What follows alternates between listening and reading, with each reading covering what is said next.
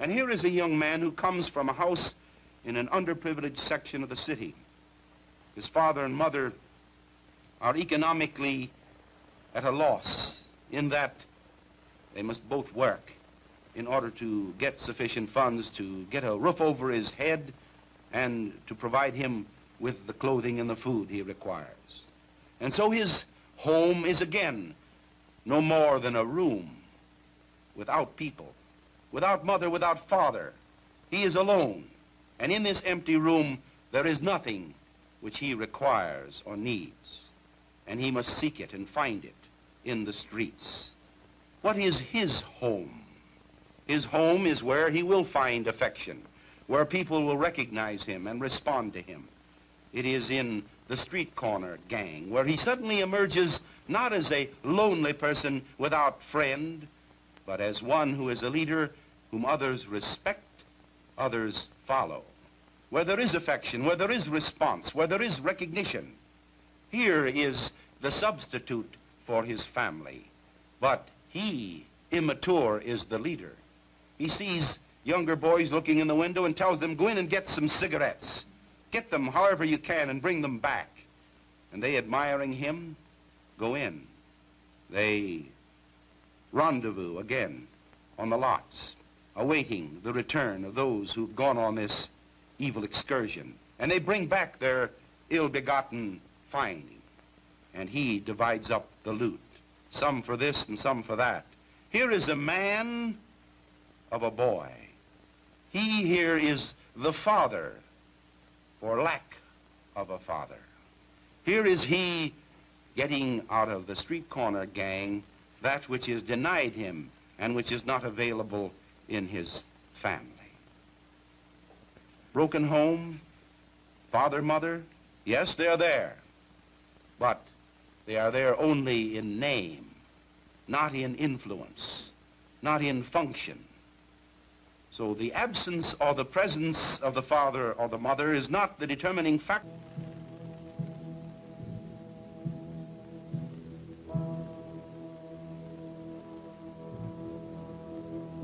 A knife can be a plaything in the hands of one boy.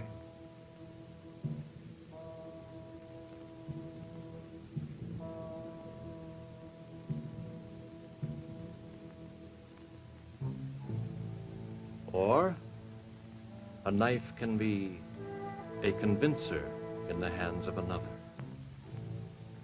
It depends on the world about you.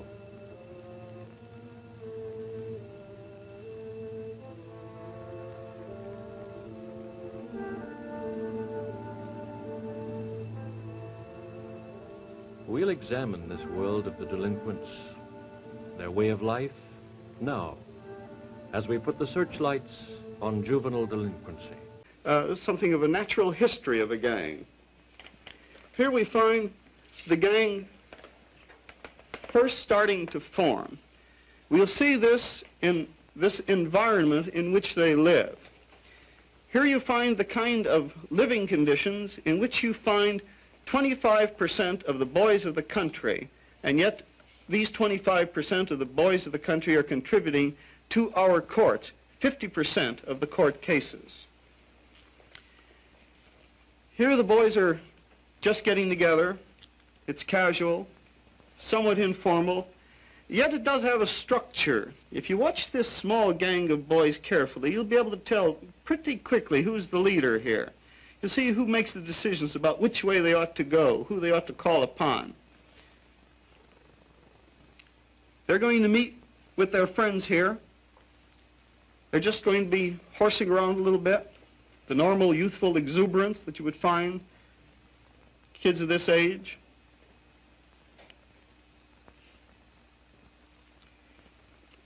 They're discussing here a problem which many youngsters find throughout the city. There's a new boy in the neighborhood. They're wondering about this boy, not in terms of shall they invite him or shall they not. They've got to control this new kid. They're wondering now how they ought to initiate him. There are various propositions being thrown out here. The leader is mulling these over. He'll pretty much decide which technique they're going to use for this initiation. Once they decide, they'll go out and look for the boy. They know where he's at. They'll know how to find him.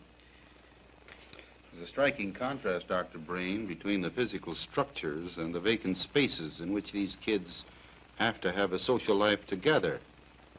They come out of those tenements, I take it, into these alleys and backwashes of the community, and here, without any direction or supervision by the adult community, they make their own world, do they not? Yes, they do. They make their own way. They decide what they're going to do because the parents in this area, the adults in this area, don't know what's going on with these kids. Here is the new boy. Now, he's peeling that orange with a straight-edge razor. You can tell that he's got experience at it, too, with the skill with which he can handle that thing. Now the boys are looking him over. Now there's the boss who's got the razor. He's the guy to whom all the others defer. How does he get that position, Dr. Brain? This is a process of natural relationships which go on in the gang. They test each other constantly. This kid is probably the brighter one of the bunch. He knows how to get around the cops. He also knows how to get the orange away from the others. Now here is the area in which they're going to carry on their initiation. They've decided that this kid is going to have to walk a 12-foot wall. He's going to have to walk down the full length of that wall without any controls. There's nothing on the other side. It's a bare wall. While he's up on the wall, they're going to pepper him with stones and rocks to see if he can keep his footing. If he can be a member of the gang. I suppose if he can't, he'll be a wounded member of the gang. His first task is, of course, to get up on that wall, and then he's going to have to walk it. Now, this is the ritual of the gang. The gang has a ritual nature to it. It is involved with organization, control, and this is one of the ways in which they do organize the kids in the gang and control them.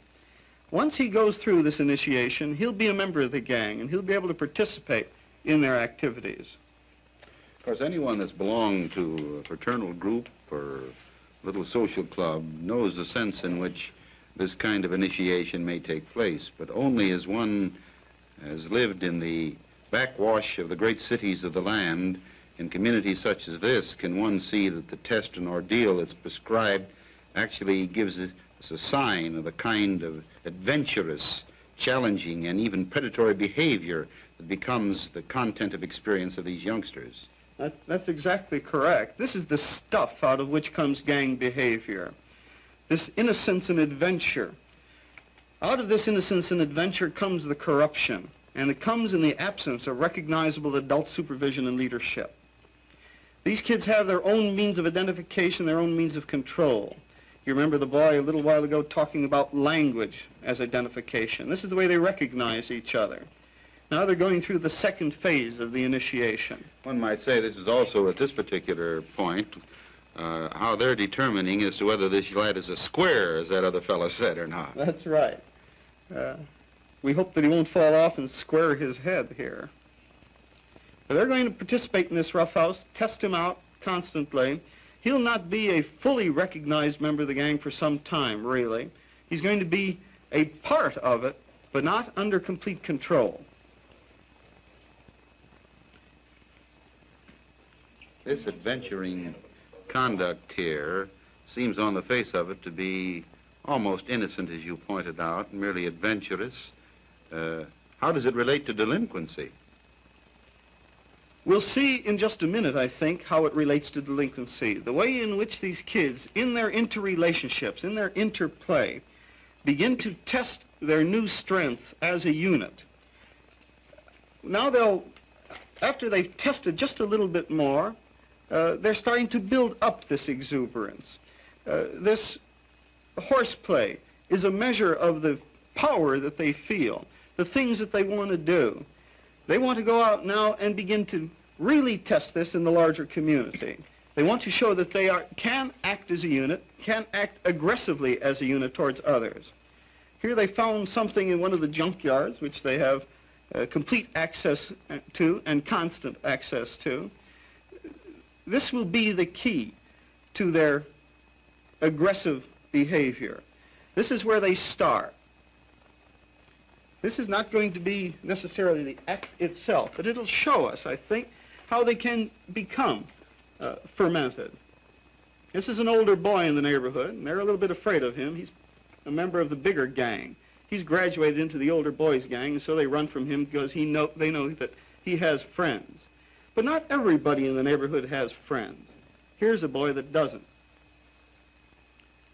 Now here they can show their aggressiveness. Here they can afford to be a little less fearful. This is the in-group, so to speak, against the outsider. Exactly, and here's the outsider. Here's the boy who is at the mercy of the in-group. Here we see a young lady who is an actual addict, incidentally.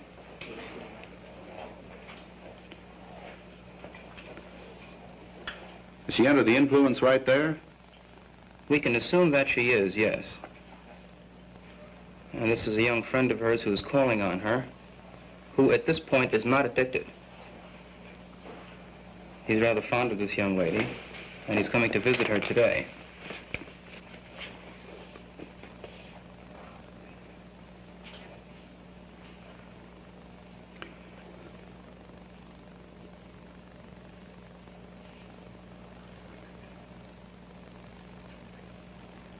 This looks like an ordinary little petting scene to me. Yes, it does, doesn't it? And yet, as we'll see as the film develops, that it's somewhat more than that. She, at this point, is a marijuana user. He uses nothing, and as we've just seen, wishes to use nothing. However, his attraction for her is unfortunately so great that he will very shortly begin to use the marijuana, as we'll see. Well, is the smoking of marijuana habit-forming? It is habit-forming, yes. It is not addicting, using the terms that you developed a little earlier on this program. Now, this, as we see, is a rather typical pattern with young drug addicts. Association with an individual or with a group becomes so important to the non-using individual that they will begin to use, merely so that they can maintain their association, their affiliation with the group, even knowing what the drug will do. In other words, you can't be a square and belong, and that applies to this as surely as it does, let us say, to a party or some other social event. There's no question about it. Now, here we see the young lady has almost finished the entire cigarette and yet wants to get every bit out of it that she can. These cigarettes retail, incidentally, for somewhere between 25 cents and $1, depending on the locality. Is it hard for a young person like this to find a supply? Unfortunately, it's not hard. It's extraordinarily easy. Now we see the time is 7:45. And 15 minutes later, the boy has been using the marijuana, and they are both high. Or as the addict says, they've both taken off. And they have the feeling of relaxation, of lassitude, of general ease. Is this on the nod? This is in a very real sense on the nod, and you can see why they use the term. Now, some months later, the boy himself has begun to use what the addicts call heavy stuff. In all probability, this is heroin, which is an addicting drug and the most commonly used of the addicting drugs. At this point, he's experiencing withdrawal, a very agonizing, horrifying experience. There you can see the track, the little mark over the blood vessel, the scar tissue that is formed by prolonged use of drugs which are injected into a major blood vessel. Now, in the withdrawal, he's now experiencing cramps. They perspire very, very heavily. There's nausea, vomiting, insomnia, aching joints, and all of these things that I've mentioned in an accentuated degree. Well, I take it anticipating that agony is one of the things that controls a person and keeps him on the habit. That is, keeps him looking for the drug to avoid those symptoms. Is that right? Very much so.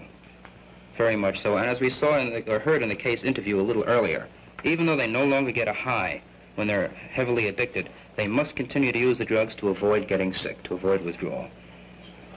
Now, what do we have here? This is one way that an addict prepares a fix for himself, prepares his shot. This addict is emptying the capsules of heroin into a bent teaspoon. Now, after emptying the capsules of heroin into the teaspoon, he will add some water to dissolve it, and heroin, incidentally, is very highly soluble in water. The solution will then be, that's right. The solution will be heated. The addict calls this cooking it. After cooking it, he'll draw it up into the needle, into the eyedropper. And incidentally, this is another common misapprehension that people have. The addicts don't use needles and syringes. They use an eyedropper with a small gauge needle attached to the end of it. It's very easy to conceal. They're very easy to purchase. They're not at all hard to come by. In other words, we won't control the traffic by controlling the sale of hypodermic syringes. I wish it were that simple. There have been proposals of that kind, which shows how unrelated to the facts some proposals for law and control are. Now we see he's finished cooking it, and he's drawing it up into the eyedropper, and he'll very shortly inject it. The use of this teaspoon, incidentally, is one of the niceties that most addicts don't use. Most of them will use a bottle cap or any other small vessel available to them at the moment.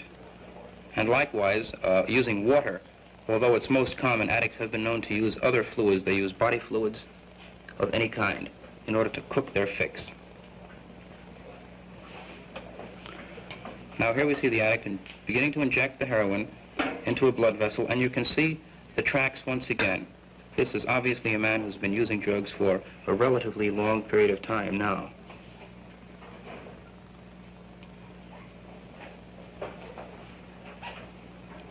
Now, this man will build up this habit, so he has to take ever larger and larger shots, will he not? Oh, yes. This is as sure as night follows day. And is this what is meant by tolerance?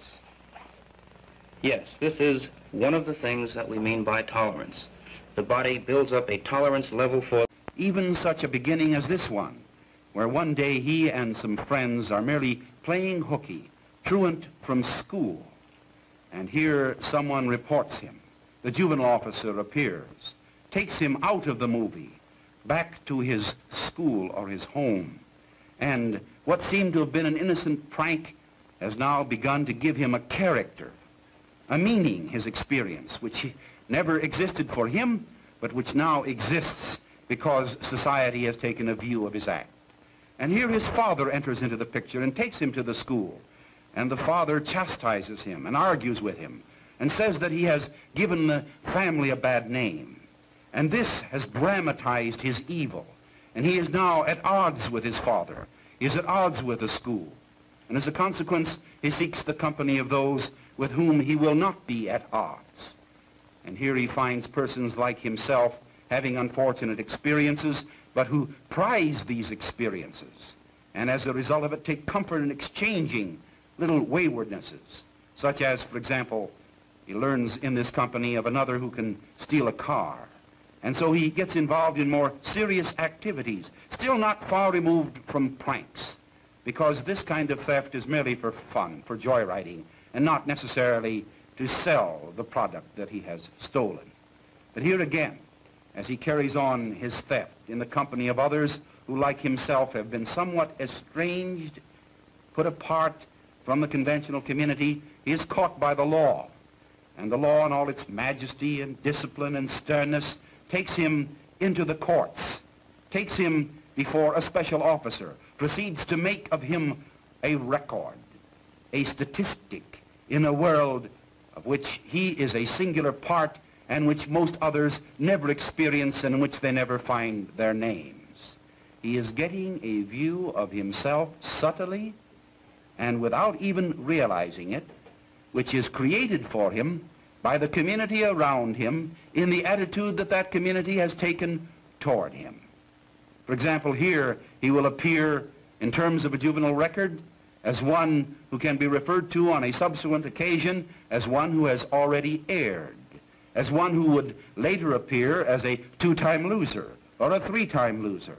This is something which no other person but one subjected to these experiences can internalize, can take to himself. Here is the court, and he comes before it, and there, sternly and with probity, is a judge. And he admonishes him. And he, in the presence of others, represents society in looking down upon him and asks him why he did what he did. Everywhere he's called upon to explain as if there is some very special explanation. And in this special explanation is the ready acceptance of the notion, perhaps I am different. Perhaps these things come naturally to me. Perhaps I have found a way which distinguishes me, and I am ready to accept it and live with it and abide by it. They don't understand me. They don't deal with the real problems that urge and move me. They simply tell me I am this, and they must be right. All this elaborate apparatus alienates, estranges, takes out of the common life of society an individual, and finally, day after day, experience after experience, proceeds to systematically sophisticate this individual and make of him an accomplished offender who seeks out the finer arts, the higher arts of crime, one who would like to think of himself in better terms. But what are the better terms for such an individual? The better terms of crime, the better terms of delinquency. And so a long record begins to get elaborated. And he starts out with relatively simple acts, and finally is one day on a wanted list. One day he is a 2-time, a 3-time, a 4-time loser. One day he has only been in a juvenile home, but then he has been in a reformatory and in a county jail, and again in a penitentiary, and finally his education is complete when he enters. For he must have a group life. And as a rejected person, simply in that very obvious and direct sense, he may be driven to delinquency. And here we see a world of different nationalities, cultures, if you please, at variance with the American standard and scene. The youngsters caught between the values of their elders and the values of the school and the wider community. And the wider community may indeed regard these as less favored, less acceptable groups and members, religiously, in national terms. And this is a kind of group rejection that complicates our life. Here at church, in a community of Chicago, where there have been as many as 7 different nationalities living over a period of 40 years, moving each after the other, creating a differing experience for the youngsters of that community, presenting indeed a tradition of conflict with the broader standards of the community, and as a result, making a chronic problem of adjustment on the part of young people. Here the background of that institution, the slum, if you please, congestion of population, tenement houses, the dirt and filth of the surrounding community, the habitat of the gang. Youngsters without play space, youngsters in a world apart, under elevated structures, to themselves and beyond the guidance and direction of the adult community. And here adjacent as well, another type of human material which influences the behavior of youngsters, the so-called flop house area, or Skid Row, the street of homeless men, transients, moving in and moving out, many of them disorganized, many of them given to liquor, frequent, immediate, apparent in the community to the young people there, their stuff of life, and correspondingly these things adjust to them and they to them. And it is reflected in such patterns as rolling drunks,